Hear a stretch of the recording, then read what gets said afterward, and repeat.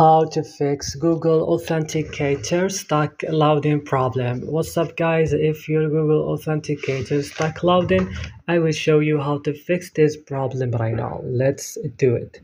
Just open the settings of your mobile phone. Go click on apps option and search for Google Authenticator and click. Come here, click on storage option, click clear cache. Back now, click on force stop and click OK.